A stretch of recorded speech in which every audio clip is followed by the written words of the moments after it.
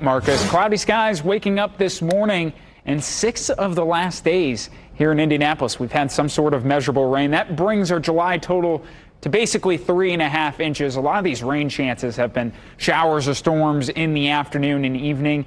We could see some pop-up showers or storms, but it's going to be isolated for today. Storm tracker across central Indiana, most of us dry. Did have a couple sprinkles in eastern Indiana working their way out of the state. So many of us will be likely dry this morning. Live look downtown, 72 degrees. Mostly cloudy, winds out of the west at 5 miles an hour. Now our dew points in the upper 60s. You're still feeling that humid air.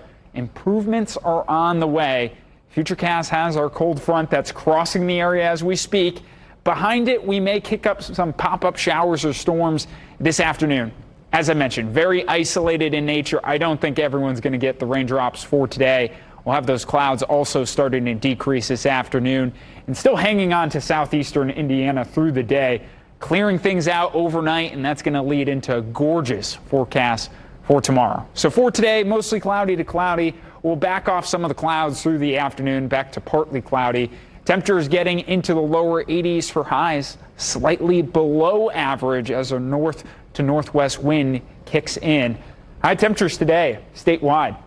Most in the 80s, 78 in South Bend, 81 in Kokomo, and 83 in Muncie. Then we'll enter the forecast for tonight, and then looking ahead to tomorrow, Futurecast just has that front building in the much more comfortable air. High pressure system also working its way in. With that north wind, our temperatures are going to be limited, and the humidity values much lower than what we've seen in the prior days. We've rattled out a couple days in the 90s.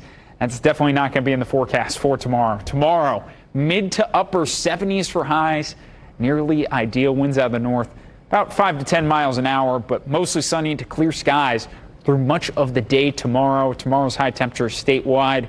Some still making that run at 80 degrees, 80 in French Lick, 80 in Washington, 82 in Evansville, and 81 in Louisville. The bigger thing is the humidity. We're finally going to see a drop in the humidity, likely later on today through the evening, and then especially feeling it tonight.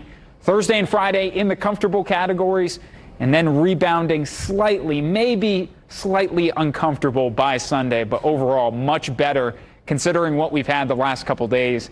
Hensley Legal Group 7-day forecast, watching for that isolated shower storm chance for today.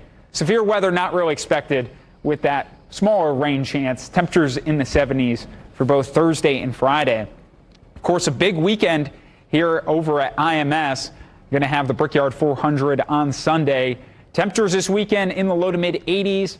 Start to see more clouds early next week, and then another chance at showers and storms on Tuesday.